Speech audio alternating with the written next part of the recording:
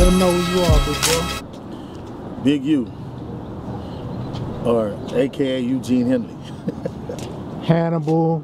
Hannibal, anybody, a whole lot of that. Hannibal was a name that was given to me by Captain Malik of the Nation of Islam. Well, this might have been about 87, 88. We was all in the hood, and we had heard that the Grape Streets was coming to the Nation of Islam temple on Western, was Temple 27 on Western and 46. And at the time, we was kind of like, you know, having skirmishes with the Grape Streets and all the dudes, all the Compton and Watts at World on World Skate Ring. So when we heard they was coming over there to meet with the Nation of Islam, we got together. The call went out, and at the time, this was before there was it was pagers only. This was before there was cell phones and all this different communication that they have now. So when we got the call, it went throughout the hood. So we went to, we was probably about 70, 80 deep. All the homies rode to 46 and Western and jumped out. So the brothers from Nation of Islam was like, man, y'all can't do that over here. Now, y'all not gonna disrespect us and have these cats in our neighborhood. You know what I mean? So we was at a standoff. And so at the time, Captain Malik, who was it? Captain Malik. It was Khalid Muhammad, rest in peace. This was when I first met Khalid Muhammad. Captain Shaheed and Malik, and they was running the mosque at the time. And they came out and they was talking to us, and they was like, you know, who running this? And I'm like, ain't nobody. We ain't got nobody running it. It's just that right now, you know, I'm the one you talking to right now. And so from that point, they was hunting me down after we came to understanding that that wasn't gonna be no good look for them to go in there, and not in our neighborhood, you know. So they ended up not going in. We ended up coming to a medium later on. We met with them later on with the Nation of Islam, and so they started pursuing me real hard. And I had already been studying Islam. I was kind of raised in Islam with my uncles from a baby. Well, I actually was raised in Islam from a baby, and so it was natural for me to just kind of still connect back to it. So going down the line, Khalid Muhammad, I mean not Khalid, but Malik Muhammad gave me the name Hannibal. So that's where the name Hannibal came from. So it's based off the North African general? Yeah, it's based off of General Hannibal of Carthage. And if you know the history of General Hannibal, he was the last African to ever challenge Rome and challenge any standing white nation. And so that's where he got that from. So that was actually a given name, Hannibal was. Yeah, the streets thought you was named after the dude on the movies that was people's faces off and eating them, bro. Yeah, that was crazy. A lot of people think that's where the name Hannibal came from, or even the semblance, but no, that's not where that came from. Was there ever a little Hannibal? No, there's never been a little Hannibal. Never. It was a lot of people tried. Like there was a lot of people who wanted to be Lil U and all the other stuff, but it was I overstood how hard a task it would be for somebody to even try to carry that name. So the ones that tried to carry it, it wasn't that I didn't want them to or I disliked them. It was a lot to carry right now. It's even hard for my sons to even try to be related to the name. So they kind of put a twist on it, and that's where you hear them say Huey instead of Lil U or Baby U. It's more like they put the Huey on it. They Lil Huey and Baby Huey and stuff like that. But the name was it was a lot that went with it. And then what we was going through in the early 80s and the 70s is different than what they going through today in these days and time. I just turned 50 years old last November. We had a big party, we had a big shindig, all the homies came out, the ones that could make it. It was fun. I'm happy to make it. So where were you born at, bro? I was actually born on 81st and Hoover. You know, that's what's funny. I was born at 81st and Hoover. I went to Limey Elementary School. My uncle bought a house right here on Arlington in 70. I think it was 1970. He was the first one to come west. Because at the time I was born, it wasn't a lot of blacks being able to come past Western. And if you was coming past Western, it was problems. So my uncle was the first one. He was working there. He had got a job working at 7 Up, and then he bought a house on Arlington in like 70. I want to say for sure it was 70, not 69. And so when he came west, he bought some duplexes, and so that my uncle moved in one side and my auntie moved in the other one. And so it was kind of where my mother and them being from the South, from Mississippi, it was the one place that everybody could come. And then with Van Ness Park being right across the street from the park, we would have like family gatherings, like every Sunday or Saturday, you know, being all in from the South, that we would all meet and we'd come to the park, and the park was right across the street. It was even before they had this big gate that they have now. It was a little bitty gate you could just run across, and Jack in the Box was right there. We would run across from there, and I mean, our whole family would be here. The Denver Lanes and the Hoovers never tried to recruit you? No, well, I mean, I was so strong.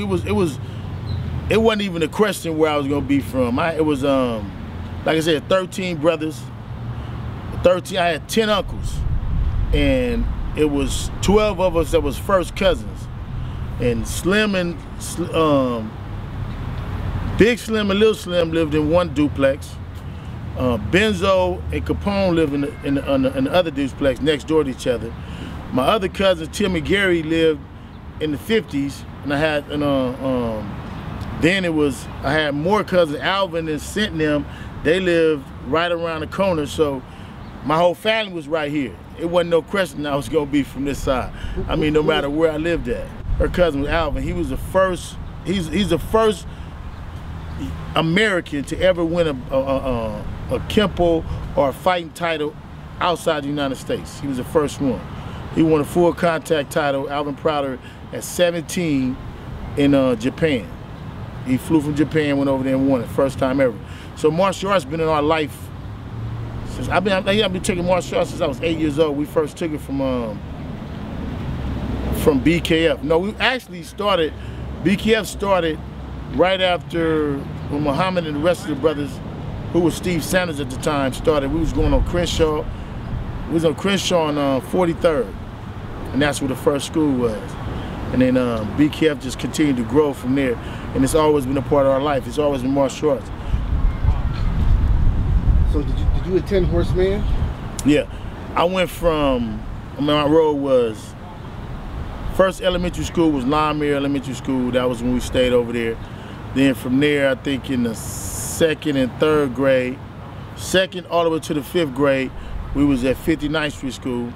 And then from 59th Street School, in the 6th grade, I went to 111. And then from 111, we checked into Horace Mann. At Horace Mann, I went to Horace Mann from the 7th grade to the 8th grade. So I went to Horace Mann in 79. And so 79 was when we first, that's when the Eight Trays and the Rollin 60s used to still get along, in 79.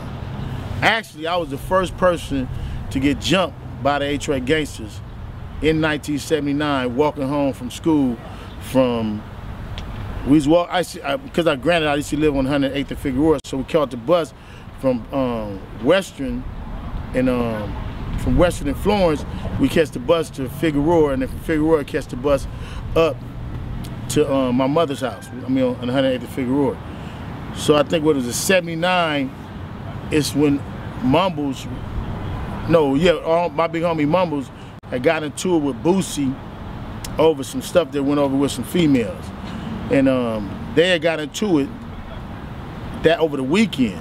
So come Monday, when we got to school, I'm only in the 7th grade. We hearing like the 60s and Eight Trays supposed to fight. And so we hearing that it's supposed to be a fight in the front of school. So Mom dropped me off, all of us get together, we run to the back of the school. We run to the back of school, was no fight. We run to the front of school, was no fight. So basically it went like that for like all day long. You had a bunch of dudes. We was the little Rollin 60s, and Red and them, Chili Red and all them was the little Eight Tray Gangsters, and we had like maybe 4 or 5 dudes from Hoover that was going to Horace Mann at the time. And I think it wasn't until maybe that Wednesday that we actually did have a fight that happened with the homies in the Eight Trays. So after that fight, that Thursday, I was walking home from school. Me and my older sister, and me and my older sister and her friend was walking home from school. And so, who was it? Sidewinder, Gangster Brown. Opie was on the bike, because Opie was the first one to steal on me. We walking from school, so Opie get off on me. Now, granted, I'm a little dude. I'm only in the 7th grade. I'm really not even in the shit like that at the time. So when Opie get off on me, I get down on Opie. First, Opie and them couldn't fuck with me. I mean, couldn't match me hand to hand. Like I told you already, squabbling was what we do. Fighting was what we did. And Opie was way littler than I was anyway. So Opie get off on me. I'm all Opie, he on the bike. And then Chili Red, Big Chili Red.